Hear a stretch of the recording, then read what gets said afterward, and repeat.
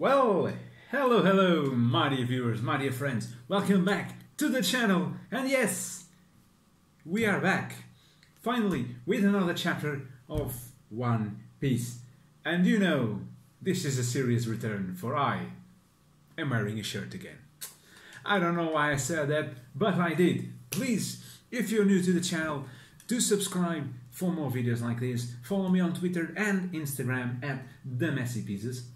Same name as this good old channel. And let us go for chapter 979 of its name, Family Problem. And I gotta say that this cover story just took a turn for the worst. At least for me. When I saw the early spoilers and the early translations, and I saw the cover page, at first I was like, why is there a tart here? Like, at first I thought, but the fire tank pirates don't have a tart anymore. They changed it for another ship, I think. But then I saw the mass, that is the body that comes with the tart. And I was like, wait a second. It's pound, ladies and gentlemen, it's pound. It's freaking pound. Lola and Chiffon's father is freaking alive. Honestly, I don't know why we are surprised anymore. Like, Oda doesn't kill anyone apart from like big names in the series or flashbacks. Like, to this date, the only characters outside Whitebeard and Ace that are yet to be deconfirmed dead are Virgo Monet and Pedro, I guess. There might be others, but big ones, as in big ones. So the Tontatas are returning from the reverie. And it's funny because we don't see any other ships from Dressrosa. We just see the Tontatas ship. Which, I don't know, could mean that they're just going up ahead as sort of the front row escort. Or maybe they went before them or after because they are supposedly pirates. But the main point of this covers of this volume is Pound. Honestly, I was so disappointed when I saw that Pound is alive, because he is alive. Otherwise he wouldn't have been able to board himself on a tart and just drift away from Whole Cake Island to freaking Dressrosa. And that's freaking far away. Like, we don't know specifically how long. I don't actually remember how long it is. I'm genuinely pissed off about this cover, really. Because it took the Straw Hats, like what, a week or so to get from Dressrosa to Zou. And then how many more days from Zou to Whole Cake? Like, let's account that to 2 weeks, tops. Let's account it to 2 weeks. 1 week and a half, maybe. 1 week and a half. Pound has been adrift for 1 week and a half. All the way from freaking Whole Cake Island to Dressrosa. Like, I know this is One Piece and this is a work of fiction. We can't take these things as literally as we would take in our real world. But explain to me how Pound, a significantly human with no specific traits of superhuman ability, no devil fruit, no superhuman ability of the sword, managed to survive a strike from one of the oldest sons of Big Mom, a devil fruit user from Point Blank. Like, sure, I know there was a certain controversy. There was a certain controversy surrounding his death back in the day, but honestly, the only thing I can hope is that Oda doesn't pull the same for Pedro. Like, I don't want to get 10 chapters down the line, chapter 989 or something, and we are at Wano, and all of a sudden Pedro appears. Like, because Pound, okay, we can forgive Pound for surviving. Pound will be another Papag from Skypiea. He'll just be the guy that survived the attack from a devil fruit user, and he'll be like, oh, I guess I survived. But still, I'm not happy with this. I don't enjoy it as a narrative resource. Oda has been pushing this ever since freaking Whiskey Peak. That was the first time that happened. Freaking Whiskey Peak. And Whiskey Peak is like early 2000s. Or even late 90s. Whiskey Peak was eons ago, and Oda has been using this resource ever since. Honestly, this cover was not doing it for me, and it's just stopped doing it for me again, because this Pound being alive makes no sense whatsoever and doesn't have anything to the story other than to provide a happy ending for Lola, Chiffon and Pound. And probably Pound and Chiffon and Lola will reunite, obviously. And I don't know, maybe Lola and her crew will join Beji's crew, and Pound will as well, and they'll be a merry family all around. And we'll see the Risky Brothers, that's the name, I forgot their name last time. And we'll see probably one cover page with the Risky Brothers dressed as mafiosos. And that will be it. Pound as well with a suit and whatnot. And the final volume of this cover story will be all of them, all the main members. Beji, Chiffon and Pez, Lola, the Risky Brothers and Pound, and Vito and Goatee, all dressed up and at the head of the new Nostra Castello ship, probably, or whatever their ship name will be. Maybe Lola has a ship and she'll offer that ship to Beji. Oh, this is my ship, but since I'm getting together with you and marrying one of your guys, Goatee, you can have the ship. And yeah, we'll all be happy together, and they'll get the ship from... Wait, isn't Lola's ship... I'm losing way too much time on the cover story, I know, but this just occurred to me. Isn't Lola's ship the Rumbar Pirates ship? Because they fled Thriller Bark with it, didn't they? I guess they did, because Frankie fixed it up. So wow, imagine if this happens as I think it will. Beji could end up with the Rumbar Pirates ship. Imagine that. But anyway, enough of the cover story. This cover story, I'm done with it. So yeah, we get a small introduction with Orochi, just detailing. Oda has been very keen on these details lately. He's fooling around with some Beast Pirate ladies, I imagine, and probably some geishas as well. He's just fooling around, thinking everything's fine. He thinks that the samurai are all dead, but of course they aren't. Little does he know that Kinemon is going from the east, Denjiro is going from the south, and with a manpower that exceeds 5,000 men, they are on their way.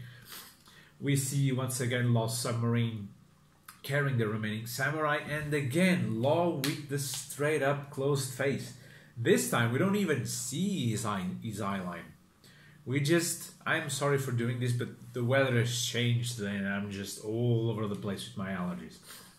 But so yeah, we get small map of Onigashima again, detailing the detailing the orientation of the forces. One thing that I'm really confused about is, like, if Denjiro is going to the south and Kinemon is going to the east, then, I mean, shouldn't, if Denjiro is going south, shouldn't Kinemon be going north?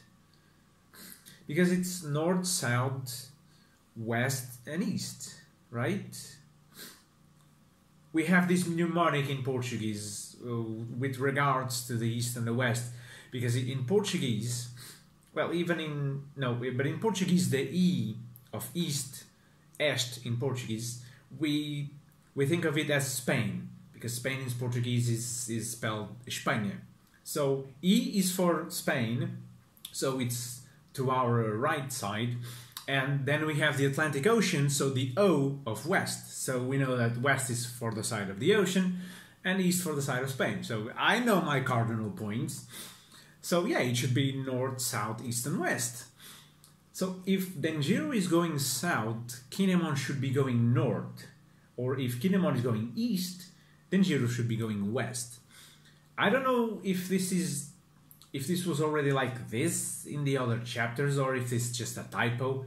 It could be a typo, or it could be just me completely forgetting what happened on the last chapters. A very funny point is Kanjuro getting lost. Of course, there had to be some device to have Kanjuro not having given the news to Orochi yet, and that device is him being lost in the tunnels beneath Onigashima. Which is weird. Why is he using the tunnels and just doesn't go through the front gate, cause a small commotion, and Orochi will like, oh no, wait, no, stop the commotion, that's our guy, don't just let him in, no problems.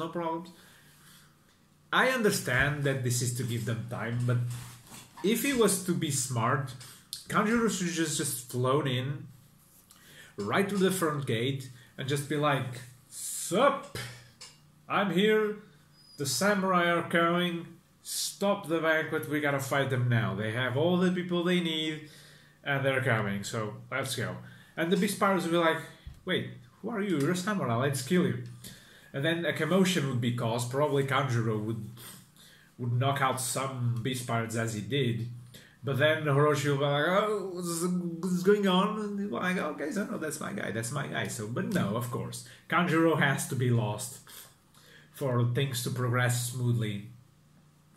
Momonosuke eyes a knife and he thinks, oh, I should get that knife and stab me in the back, but it seems to be a little tied up, so I can't imagine him having much room to wiggle around, but we'll see. Okay, we see the FRU for the Black Rhino and the Brachio Tank 5 again, so I guess this means that we'll see General Frankie, the Frankie Shogun again. So Frankie is riding with it and Chopper is riding the Brachio Tank. There's a bit of a banter around these things. They explain that Luffy went ahead because of Kid, and then Zoro ended up going after Luffy because Luffy went after Kid. So short story long story short, actually, they all got separated. Like, Kid is nowhere to be found. Luffy we'll see at the end of the chapter. He's around the main forces, and Zoro, God knows where Zoro is. So yeah. And they all admit, yeah, Luffy's only gonna make things worse and Zoro is only gonna get lost. Yeah, I find this moment with Sanji and trying to get into the Brachio Tank very funny, because Usopp is there because he's the only one that knows how to operate it. Chopper's on his head, just not feeling any spaces. And then Usopp is surrounded by Nami and Carrot, and there's Shinobu in the back, and Sanji's like, why do you get to be in heaven? And I'm like, okay, so only about 3/3 of that is a heaven, but that's okay, that's fine by me. Then there's another fun scene with Frankie like trying to get Robin on the back of the Black Rhino, and Brook somehow mistakes the invitation and gets in on very quick. But Frankie doesn't even expel him, he just moves forward. I don't know.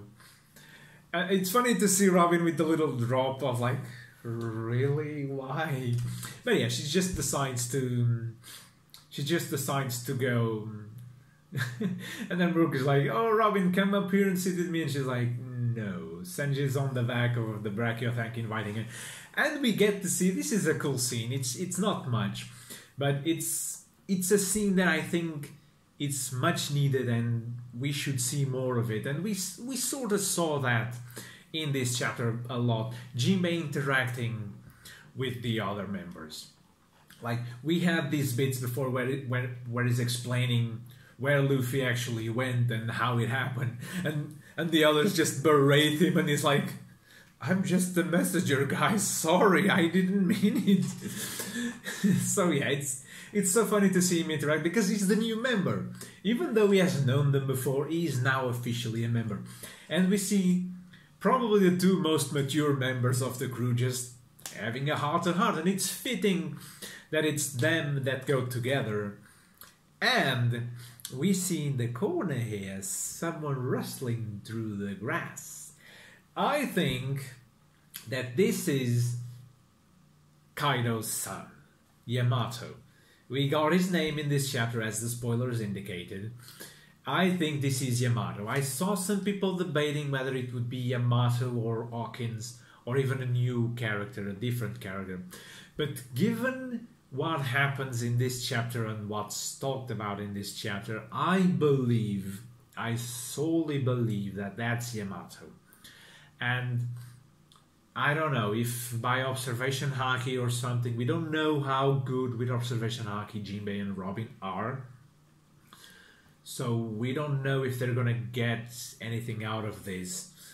But I'm assuming that Jinbei and Robin will be the first ones to interact with Yamato. But we'll have to wait and see. And then the scene changes to a very awesome double page, which once again, Manga Jump completely screwed over. You guys know me and Manga Jump and the double pages. They just screw them up so bad. Well, this is a great. I mean, this is the money shot of this chapter.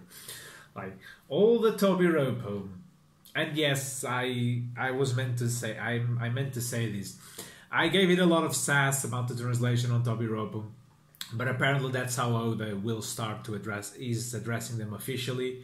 And so all the translations, even the fan translations, I think, have started to adopt the Tobi Roppo. So Tobi Roppo is the canonical, even in the translation, and of course the original. It is the original. So there will be no translation, and the romanization for the translation is Tobi Roppo. So from henceforth, I'll make this exception. So the Tobi Roppo, I won't make exceptions with like Inuarashi or Nekomamushi because I think that's just dumb. But that's me. We see Ulti and Page 1 interacting again. Kaido interacting with Sasaki. I forgot his name, Sasaki. And we see, I really love this. We see all of them from Black Maria to Page 1 to then Ulti, Who's Who, Sasaki and X-Drake. All the while having Jack on one side at Drake's end and the other just being empty, but soon to be filled with King. And we see Kaido just sitting down, legs crossed, and just, yep, I'm here, I'm Kaido, just with his hand on a massive jug of sake, massive gourd of sake, and just going about the general plan. So he tells them that he's planning on introducing them to Lilin, something we already knew, but that something happened, and he needs them to do something. So yeah, we find out that it wasn't actually Kaido who summoned them, but King in the name of Kaido. And this is very interesting. This is a very interesting detail about Kaido's crew, is that nothing is stationary. Like, normally with pirate crews, we see that... I mean, we kind of saw this with Big Mom and the Sweet Commanders, where Snack was demoted from Sweet Commander, but no one took his place. So we ended up only having 3 Sweet Commanders, whereas there were supposed to be 4. So we kinda left that hanging. Well, would any other son take Snack's post, or would Snack be promoted again? But in Kaido's crew, anyone can achieve the post of lead performer, of all-star. And we already knew that the Tobi Roppo, that it's gonna take some use to, that the Tobi Roppo were the strongest of the headliners. So maybe we find out that Sasaki and Who's Who were former pirate captains, much like the S. Drake was. So maybe they started as normal headliners, and there were some Tobi Roppo before, and they challenged those Tobi Roppo, maybe killed them, and got their places. But the point is, they are gunning for the spots of lead performer. Now, here's the thing. Kaido will give them a chance, provided they find his son Yamato. Now here's the thing. I've been giving a lot of sass to Jack. Maybe not on video, but on a daily basis. I've been giving a lot of sass to Jack, and a lot of people have been giving a lot of sass to Jack. The thing is, I don't think that Jack should or will lose to any of the Tobi Roppo, because King and Queen, they won't lose. Queen, we saw that he's a strong dude. Like, sure, he got his ass handed by Big Mom, but come on, it is Big Mom. It's not someone else, it's Big Mom. King, we imagine that King is like just beneath Kaido. Like, to me at least, King is just beneath Kaido. Like, not this close, but as a representation. It's not like King could actually defeat Kaido. That's not what I'm saying. But in terms of hierarchy, King is just beneath Kaido. Just there. Just there beneath. If someone were to happen to Kaido and the Beast Pirates were to continue, I think that King would be the one to march forward and be the captain. Jack, I want to say that Jack is strong. Now, we have the argument of, well, but he nearly got his ass handed to Inuarashi and Nekomamushi. Sure, but Inuarashi and Nekomamushi are also strong as hell.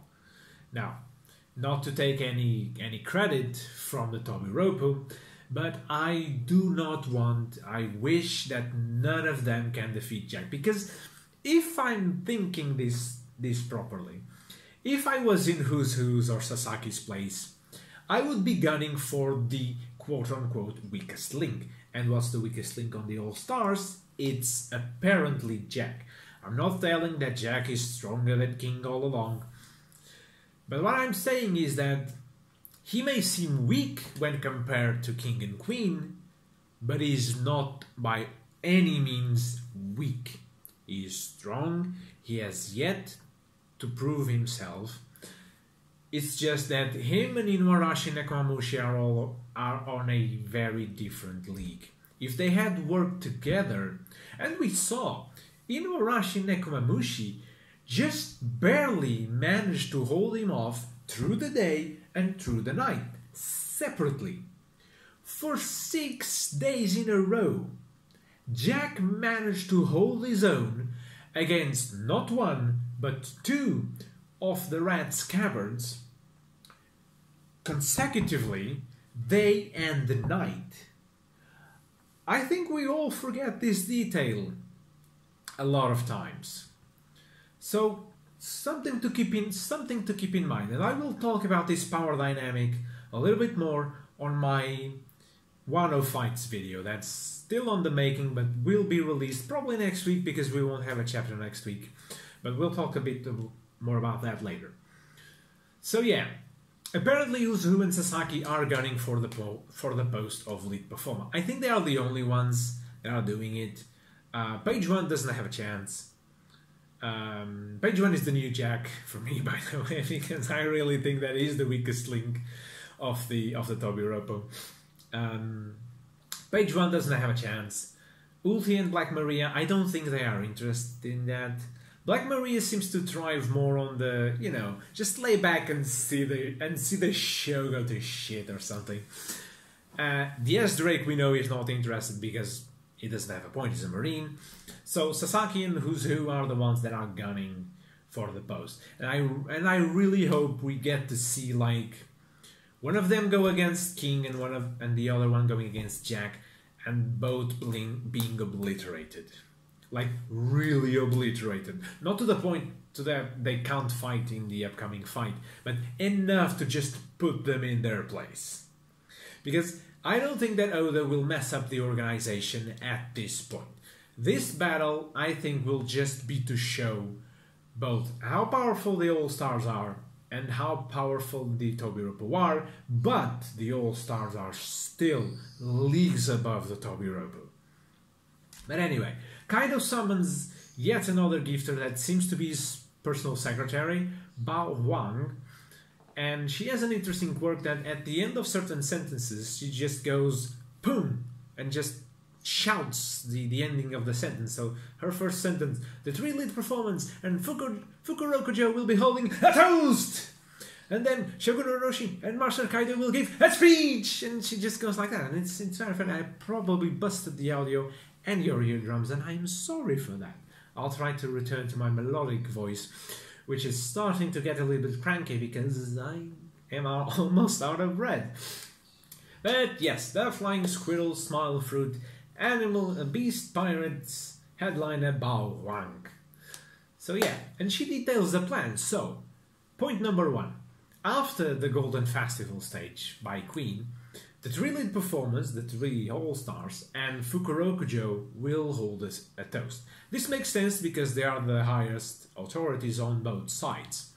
Then, Orochi and Kaido will give a speech, probably just to commemorate yet another year of a successful alliance that made Wano Country a paradise. And then, the Big Mom Pirates ship will arrive, so indicating that Big Mom is on Onigashima, but the Queen Mama Shanter and the other guys are not there yet. So this will be interesting because what if they cross with some of the infiltrators? That'll be fun. Then Kaido and Big Mom will join together and formally announce their alliance. And then at the end, Kaido is gonna make a very important announcement. Now, I think that these two last points are related. We all know how Big Mom performs her alliances. And what I think is, she and Kaido will cement their alliance through a marriage. But not their marriage. Kaido will marry his son Yamato to one of Big Mom's daughters. Now, we don't know anything about Yamato. We don't know how young / old he is. Like, he could be around his 20s, 30s. So we don't know. But one thing that I would find very, very, very, very interesting was if Yamato were to be married to Pudding. Now, we don't know if Pudding is in Wano, but imagine. It has to be someone, if there's going to be a marriage between Yamato and one of Big Mom's daughters, I think it has to be someone significant. It can't be Compot because Compot's probably already married. So anyone before, like, I don't know, Gayet or Amand, I think it's off the table. So it has to be afterwards. So I don't know, maybe Josker Pone, was it? Maybe Josker Pone. One of the couplets, not really, because they're all a bit younger, and all the girls are a bit younger, and none of them is noteworthy per se. There's Flampe. They could marry Flampe. I mean, sure, why not? I don't care. It's fun pain. But no, the one I really would find interesting is Pudding. Like, sure, it would be repeating the gag, but imagine if Yamato ends up being an enemy. There's people thinking that Yamato could be an ally, but just imagine if Yamato ends up being an enemy. We have found Sanji's enemy, Yamato, because he would marry Pudding, and Sanji would be like, he will what? Excuse me? Ain't nobody gotta marry that piece of meat. No, sorry. And ain't no one gonna marry that beautiful lady but me. Or, you know, Sanji would protect Pudding, if nothing else, because he has respect for her. And even though their marriage was not the most, you know, successful one, and not made for the right reasons, aka love, the two of them bonded and developed a sort of a relationship that ended in a really stale note. Mainly because Pudding just, she couldn't bear to have done all that and still pretend to be nice for him. What I think is, she wanted to be happy with him. She wanted to feel happy with him, but she just did so much bad stuff that she decided, no, I don't deserve this, so I'll do this. But then again, that's very selfish if I think about it, because she kissed him, and then she took the memory of the kiss, and then only she remembers the kiss.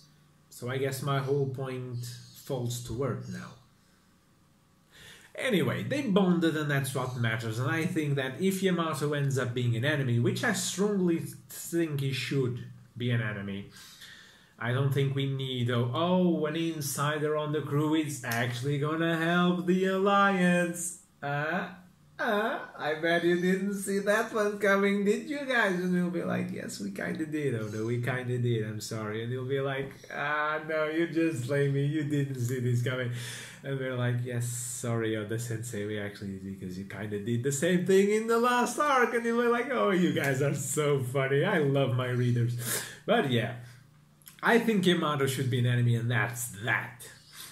So yeah, he tasks the Tobi Roppo to go find Yamato, and if they do so, they'll have a chance to fight against one of the All-Star of their choosing. And Who's Who is already excited because he really wants to fight one of the All-Stars. Alright, and then we see the end of the chapter. Luffy has arrived to the main center stage of the banquet, and he's just looking around trying to find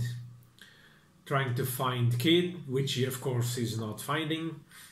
But then he sees food, he gets distracted, and then comes the moment of the change, and this is probably gonna be something's gonna happen, but I think he'll be stopped just at the right moment before doing anything stupid. Or maybe not. Someone throws a pot of Oshiruku because they think it's bad and they don't want to eat it.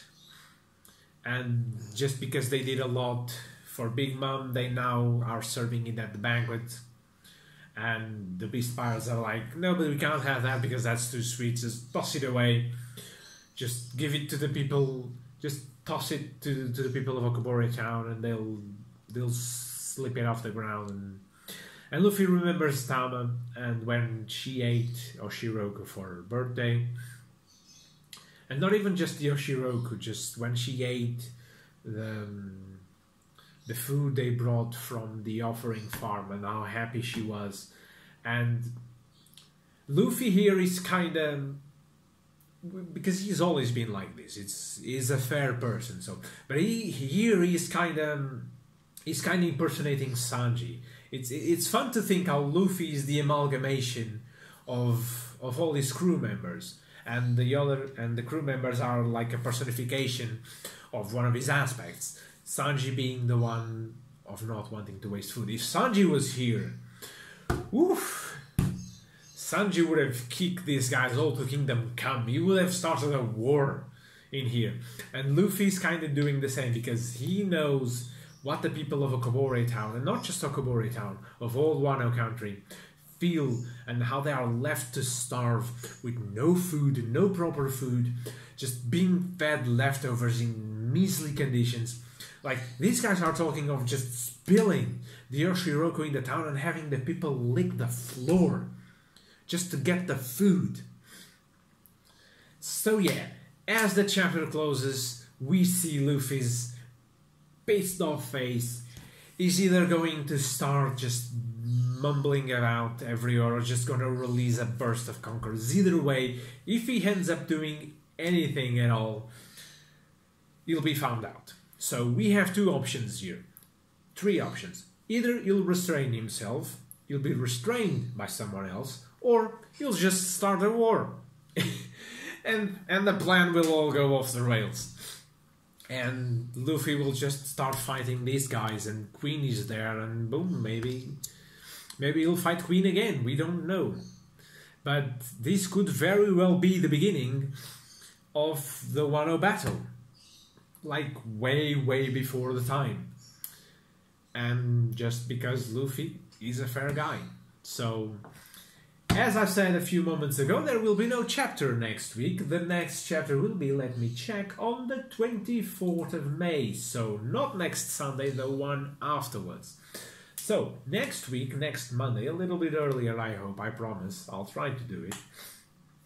We will have the much long-awaited Wano fight video. I have some cool fights on my head. One of them, I'll give you a little spoiler, is Inuarashi and Nekomamushi versus Jack. I know this is not exactly rocket science, and there is a lot of people gunning for this fight and hoping that this fight happens, and I'm one of them. But I'll try to list some fights that I thought would be cool and the reasons why they would be cool, whether for revenge motives or whether just because the combatants themselves match with one another. So, my dear friends, my dear viewers, I hope you have enjoyed it. If you have, stick around until the end. I congratulate you and give you my thanks for having stuck with me. Please do subscribe to the channel for more videos like this. I am hopes of making a triumphant return now that my university is over and I'm on quote-unquote vacations. So please stay sharp and pay attention to the channel. Tomorrow something might drop that it's a little bit different. Yet another experiment that I'm doing to see where this channel floats and in which direction I should focus with it. Because, to be honest, I'm still a little bit undecided, and I count on you all that are watching to help me out with that. So, if you do, please leave a like, leave a comment, and subscribe to the channel to find out what exactly it is that I'm planning for tomorrow. So, I'll see you guys then, and bye-bye.